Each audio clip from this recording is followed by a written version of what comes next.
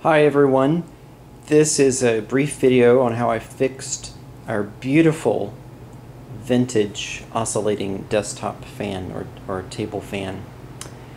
I watched a couple of videos and figured this out, so I wanted to share. In celebration for the vintage age of this fan, I decided to go down to the local store and get a Tallboy Pepsi Cola because if you're going to work on vintage stuff, you might as well go all out vintage. Although sadly, this is 16 ounces of 200 calories. Well, I usually don't drink that crap, but might as well splurge. If you're unfamiliar with this fan, this is the fan on low. It's currently not oscillating. It is a Hunter Zephair. I kind of call it my parents' fan because I'll show you the back of it. And I'm leaving it on so you can hear how quiet it is. It has a stamp back here. And the most wonderful thing about this stamp is, look at that, made in the USA. Absolutely wonderful, made in Memphis, Tennessee. It actually has a series number here, which you may not be able to see, but it says A. It's stamped A's. And it will tell you it runs on 110 to 120 nominal volts, alternating current, and off of 0.75 amps at 60 cycles. So it's undetermined whether that's 60 cycles on low, high, or medium. I can show you here. This is the knob. You can see it's on level 3, which is low. But there are two other settings in addition to off. Everything is really meticulously documented. Now, if you're curious about how many watts this thing pulls because of all of the energy efficiency, which I'm a big fan of energy efficiency as well. This is a KillaWatt P3, and it's showing on the low setting it's pulling about 61 watts. It's 61 watts. That's pretty normal. That's generally what it does. Now on high it will get above 100 watts on setting 3. So anyway, back to how I fix this. I'm going to turn this off so I don't cut my finger off, because this is an open grill fan. Okay, you can see if a kid were to stick their finger in there, yeah, they'd be screaming. How did I fix this? This no longer oscillated.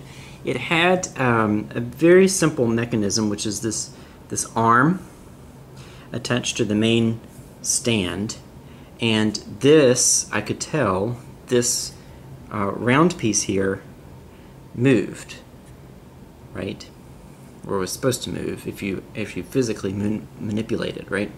But what was unknown to me until I kind of looked at the fan upside down, which I'll try to do a little bit. You can see there's two holes for the screw that attaches to the arm.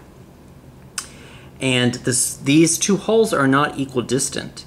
One, you can see it was previously screwed into because it's a little bit worn.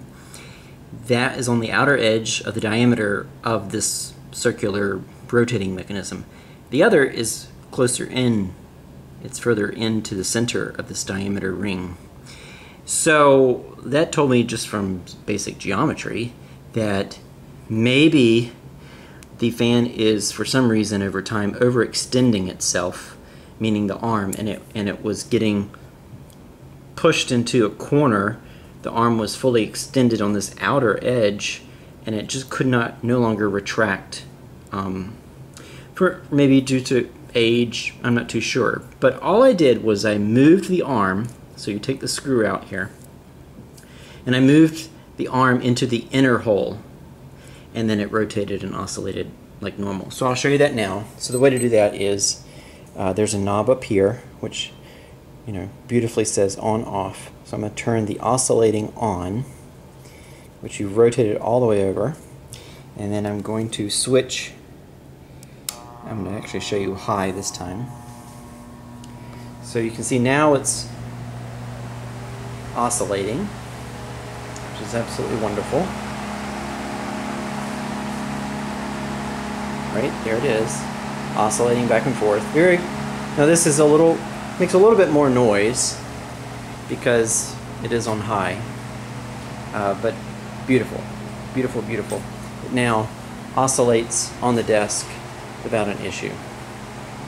And for the curious, just to verify how many watts that now pulls, actually it's not that bad actually.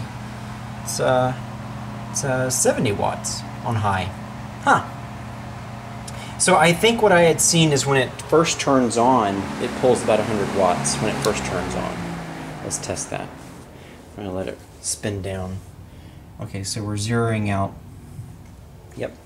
Of course, there was no energy efficiency back when these were made, right? But let's just see. I'm gonna keep my, see if I can zoom in and push this button at the same time. There it goes, yeah.